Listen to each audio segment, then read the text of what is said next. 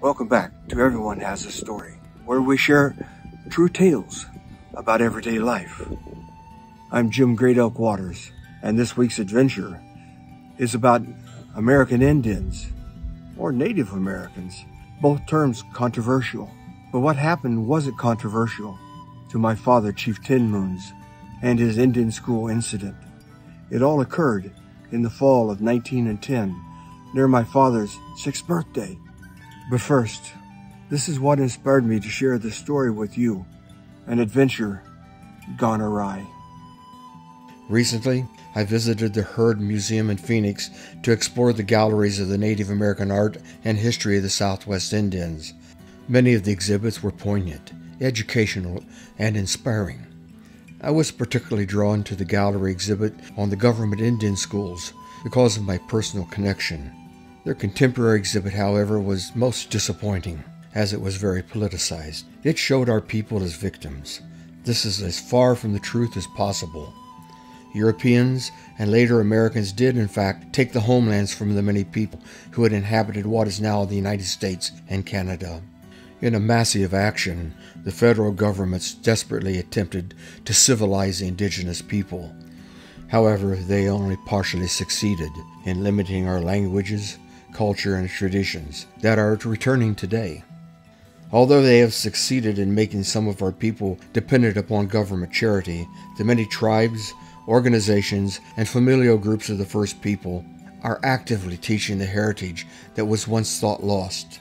Throughout the time of assimilation, and to this day, the elders, storytellers, and medicine people have retained that which makes us, the 50-plus nations of the indigenous entities, uniquely American Indian.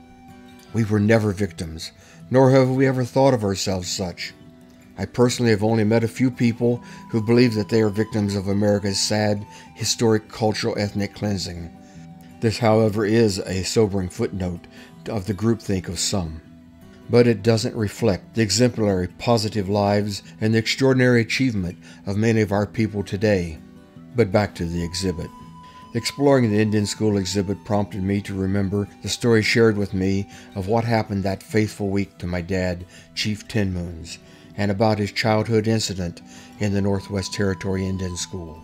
My dad was born in the fall of 1904 in the small town of Portsmouth, Ohio. He was the second son of a truly entrepreneurial family. His father was a crack salesman and sometimes con artist. The folks around the region often said he could sell the fur coat off a grizzly bear. He always had a new scheme to make his millions. His mother, Ma Jessie, was an alpha female, a cunning businesswoman and adventurous, hard when necessary, and soft as a down pillow to those in need. Here's where the story begins. Sometime around the end of the first decade in the last century, my grandfather, Big Dad Waters, set out on a journey to the west, a fur piece from his home in Appalachia, Ohio. As a representative of a major shoe company, this was his current get-rich concept. His job was to open new markets in the old Northwest Territory that stretched as far west as Minnesota. His job was to stop at general stores, blacksmiths, and cobbler shops in towns along the way to sell his wares. His sample kit had all the shoes his company offered, and with a convincing silver tongue, he would make contracts to have the selection of products delivered to those new accounts. It was in this time before the people had automobiles, so my grandfather took his old freight wagon and converted it to what we would today call an RV. I was never told what it looked like, but if it were representative of the other travel salesmen's wagons, it was horse-drawn and had flat sides and a flat roof with a fold-out shelf for cooking. Inside were the sleeping accommodations, as well as the salesman's samples and kits. It must have been quite a sight.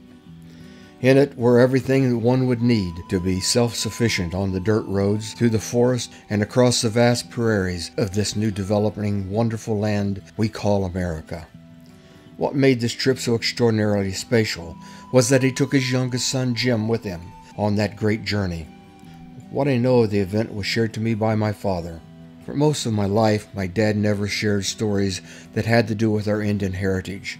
In fact, he never admitted to being a Native American, specifically Shawnee, until the 7th decade of his life. I learned that he was actually ashamed because he had denied his heritage, and out of his great fear of being forced into the reservations in the Oklahoma Territory, now the state of Oklahoma. While stopping in a small rural town in Minnesota, my grandfather heard that there was an Indian school in the vicinity. He thought that it would be good for his son to be placed there temporarily, to gain additional schooling, and to be with his own kind, Indians. This would also allow my grandfather to concentrate on the sales in the areas. Well, Big Dad dropped off my father at the school on the following Monday with the promise to return on the end of the week to gather him up for the trip back home. With that, my grandfather was on his way. Fast forward to the mid-1970s, and this is how I learned the rest of the story. I was visiting my parents down at their place in Rocky Fork Lake. Dad and I sought out a bit of shade under a giant oak down by the lake's edge to chew the fat. We were both fond of occasionally smoking a pipe while reminiscing. This was one of those special times. As I recall, my dad began it this way. Long ago now, when I was a little shaver, I went out with my pa on a selling trip out west. He continued, This is what happened on my first day at the Indian school in Minnesota. He paused, as if to remember more clearly, took a puff on his pipe, and continued. Right off, the teacher was real friendly, welcomed me into the class and all, hoping to fit in with all the other Indian kids. I respectfully said, Miigwech, thank you, in our Algonquian dialect, and suddenly all hell broke loose. Unbeknownst to him, speaking in the native language in that school was forbidden, subject to strong discipline. Well, now she yanked me by the arm right up to the front of the class, where she cut off my long hair with her big scissors and dragged me back to a closet at the back of the room. She shoved me into that dark little room and locked me in. My dad wasn't prone to being fearful, but this really had his attention. What was going to happen next? He continued retelling the stories of the day. Well, later that morning, when the food was brought to the rest of the class, I was given a large porcelain pail with my food in it. Meat and stew, bread, real tasty. Oh, and there was a clay jug of water. He soon found out that that same pail that he had his food in was also to be used for his toilet. They told him it was washed daily, hopefully with soap. You could hear the class each grade reciting their work and listening to the teacher's lectures, he said. Through the door of his closet prison, my dad applied himself to learning the lessons at hand. He wanted to learn what the teacher had to share. Well, early in the week, they had been given a paper and pencil with which he took notes. My dad's mind was like a sponge, always thirsty for more knowledge. Throughout his life, he never quit brain stuffing. All my siblings have exceptional IQs, and Pop must have been borderline genius. It's important to note that my family on both sides have been blessed with generations of parents who taught them the basics of education even before formal schooling. He continued, From that first day, I was never let out of the closet. I slept on an old blanket and wrapped up in my old long coat. I got used to the dark, and the door, being a loose fit, allowed the rays of light in. I didn't like it one bit, but I was getting used to my prison. On Friday, his father returned as promised to see how his son was doing. On entering the classroom and not seeing his boy, he asked the teacher where his gym was. Arrogantly, the teacher pointed to the closet in the back of the room and said, He's in there being punished. My grandfather was never a man to be trifled with, and he held family sacred. I don't know how the teacher lived, for my grandfather had shot and killed more than one person in his life. I can only imagine the rage, anger, and hate, and the desire to do extreme violence upon this person, but his dad shared what he had heard through the door. My father quietly said, Open the door and let my son out. We're going home. The teacher made some reply, and then my dad heard a gasp from the kids in the room. Footsteps approached, and a key turned in the lock. The door opened, and as his eyes adjusted to the bright light in the room, he saw his father, all 6'2" of him, standing tall and erect, with a pistol pointed at the head of the teacher. Come on, son. We're going back home, his father said quietly. Pop took the papers with his notes, leaving the pencil on the floor, and walked out the door. Big Dad, still holding the pistol in his hand. My dad said a lot of things happened in a hurry. Leaving the school and walking in no particular hurry, they mounted the wagon. Hearing the school bell ring and an alarm, his father whipped the horse to a fast run. For miles they rushed eastward until darkness closed. They made cold camps for the next 3 nights, until they thought they were far enough east that they were certain that no one was following. They returned home and told no one of the incident. Some months later, the sheriff came to my grandparents' home and told them that the feds had a warrant out for my grandfather's arrest. Living in rural Appalachia, I'm sure that the local sheriff simply told the agents that he hadn't seen my grandfather in some time. He probably said, "Well, they got up and left." The folks hereabout had no truck with the federal government interfering with the good folks in our hills. I asked my dad if he recalled what his father said about the whole incident, and he replied, "My father uttered, 'God damn their souls to hell.'" Big Dad never forgave the school, nor himself, for putting his child in such danger.